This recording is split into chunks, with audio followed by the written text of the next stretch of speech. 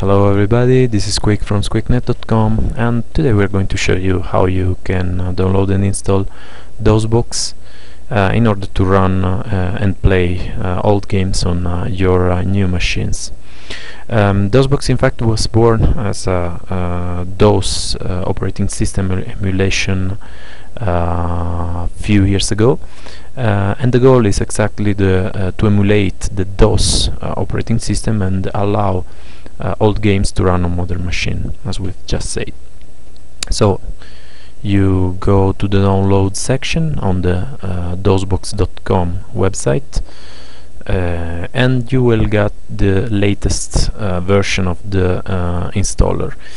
Actually, as you can see, it's coming for different operating system, so it's there for any Linux distribution or a Mac, and of course for Windows as well. So you will download and install the application. It's quite straightforward, so we will skip this step. Once you've downloaded, you will have to simply install, and once you've installed it, you can run the application. Here we got it. Okay, so as you can see, this is a command line interface. It's not so difficult, although you have to master few commands in order to be able to run your games and the settings for your games properly. Although there are many tutorial and the same wiki from the Dosbox main page that we do recommend to use. In fact, here there is all the list of commands you will need in case of any problem. In any case, the goal of this tutorial is to go quick, to show you how to quickly run a game, because in many cases the games are already set up to work. So even before going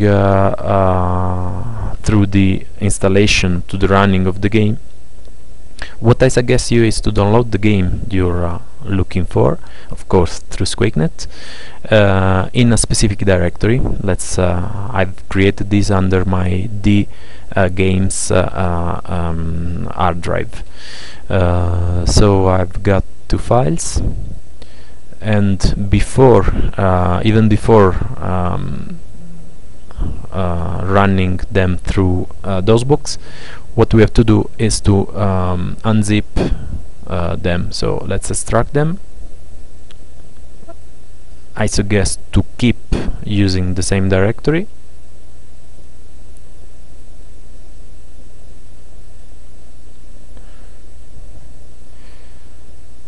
and once you've done so, you will have two further directory where the files are have been extracted, both for Warcraft and for Aladdin. So let's see, just as an example, what's going to happen if we try to run an old application in a modern system like the one I'm running. Here it is.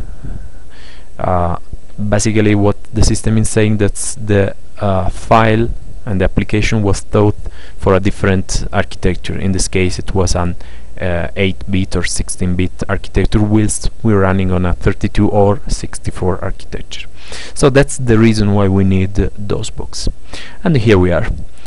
So as I said before, we need to learn few commands in order to start the games and to run the games.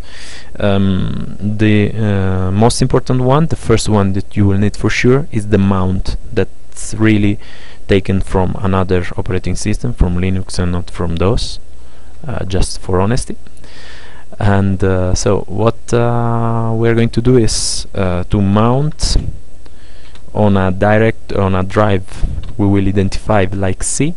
That is the default one, but you can use any letter you prefer.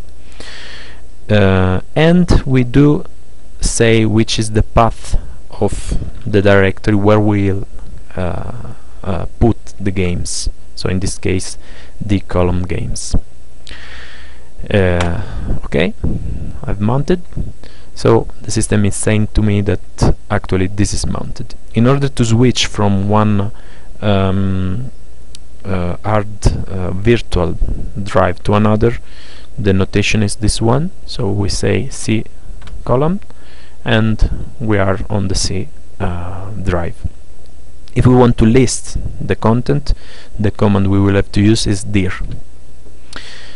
So we see that we have 2 zip files and 2 directory. If we want to jump up and down on a directory, what we have to do is to use the cd or change directory command. So we go into the Aladdin directory and again we list the files. We can list in different formats, and once we're in, what we need to do is to launch the executable, the application. So first thing, we look for it. You can use the star as a wildcard. So dir, let's list the executable. We see there are 3 executable. So we just run Aladdin. Okay, there is a crack and the game has started, as you can see. Okay, I'm skipping.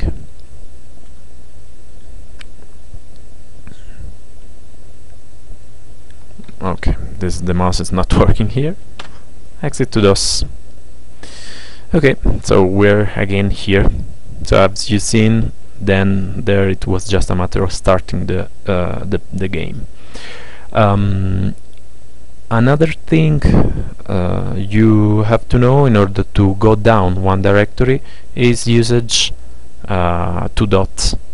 So dot and you go down one directory. Again there. Okay. So let's go in Warcraft. That is a special game. I'll tell you why.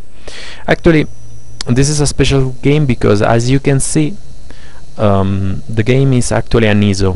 So it's like a CD-ROM, compacted CD-ROM basically. And what we will have to do is to tell the system that this ISO is really a simulation of a CD-ROM, like D. As we see, for instance, what we are going to do is to try to enter to the direct hard drive. So of course the system is telling us that we have to mount. In this special case, it exists another command that I want to show you because this is quite important as well. And it's let's take directly the example from the wiki. Here there is the explanation. It's very well done, so if you need it, you will have to go through this. So here it is, mounting an ISO file as a volume. So as in our case as a CD-ROM. It's like, let's say, we are going to tell the system that in the specific drive we are identifying, E in this case, but we will choose another one, there is a CD-ROM with the information of Warcraft 2 in our case. So let's copy this and let's paste it here. No, this is not allowing copy and paste. Okay, so let's write directly the command. Okay, so emg mount d, that is our the drive we want to identify with the CD-ROM, because as it's a default one we use it for Warcraft, for instance, and we will tell which is the file to mount as a ISO, Warcraft ISO, and then we have to say -d ISO. Okay, so now let's see what's going on the drive. We can jump in, and as you can see by magic, there is not the ISO but all the list of files that actually are the CD-ROM one.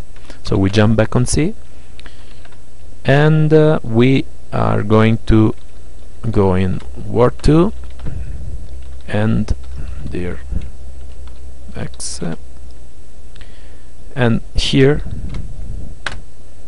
we launch the game.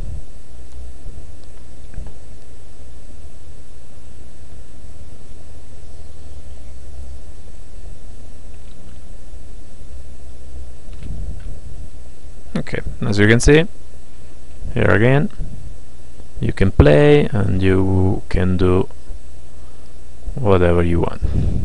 We exit, and that's all for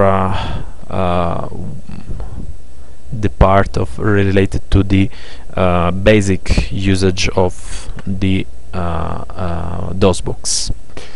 Then, apart from this very quick introduction, again I repeat, when you have any trouble you will have to learn and quickly check which are the commands to run a game. What's interesting is that we integrated within the with our portal the system to check how you can run a game and which is the percentage of support through Dosbox. Actually, it's on the bottom of every game under the download link, and if you can see the compatibility, and if you go in configuration support, it will open a window through the Dosbox portal where there are several information on how users solved the problem to run the game. So this is very good in my opinion, and it will help you solving the problem you may have. But before closing the tutorial, what I want to show you is the file that is the Dosbox file configuration, that actually is the most important one you have to know. Actually, this file will allow you to play with the configuration of Dosbox in order to manage memory, CPU cycle, and defining other characteristics that will need to be changed for some games to run. In general, the default one is fine, but you will see also through the comments and forums on the internet that in many cases you will have to change the configuration. Just to go very quickly through the file, here it's a configuration file. You find it under the Dosbox carpet, the Dosbox folder that it's going to be created within the installation, and here it's quite well commented with the meaning of everything that you may need.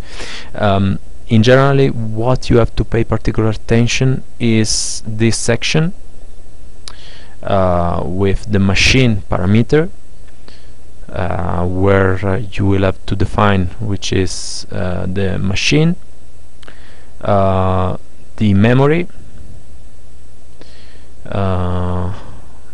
then another very important part is the CPU. As you can see, for instance, I used some specific parameters for some games. For instance, for FIFA 94 I had to use CPU type 386 prefetch. Here are the values available. Cycles, also here you will have to define the cycles to give. In many cases this is quite interesting, and you will be able to read through other tutorials. In order to some games could be particularly slow or particularly fast. In this case you will have to reduce the cycle, and this could be done with some shortcut keys like Ctrl F11 and F12 in order to raise and slow number of cycles, and you will see automatically during the gameplay that this will reach the perfect set. Or you can set it here. This is another opportunity. Then it's important here, another important section for the sound. In general, the default sound blaster with the ERQ, DMA and HTMA and SB bass parameter should be fine, but you will find that in some settings you will have to change ERQ channel or other values. So also here again this is going to help a lot. Then the parameters to define speaker as well, because many games, the old ones, are going to run with sound through speaker. There is the possibility in some cases to define serial port in order to run old networking modem multiplayer games. It's the case of Doom or any others. Also here the Dosbox and our page will help you finding this information. And finally there is the possibility to add some lines at startup. In my case, I used to put, in this case I commented for this tutorial, the mount of the directory where I have the game. So every time I start up the Dosbox, I will get automatically the directory where the game are. Then I guess that's all for the tutorial. Again, I suggest you to have a look on the wiki in order to get more information about the DOS commands and the basic commands you will need for the application for the Dosbox, or you can write as usual in our Facebook or Twitter page. What do you think? If you need any help, we will help you. We are here for this reason, and we like and we want to give the opportunity for people like us to play and remember the old games. Bye bye.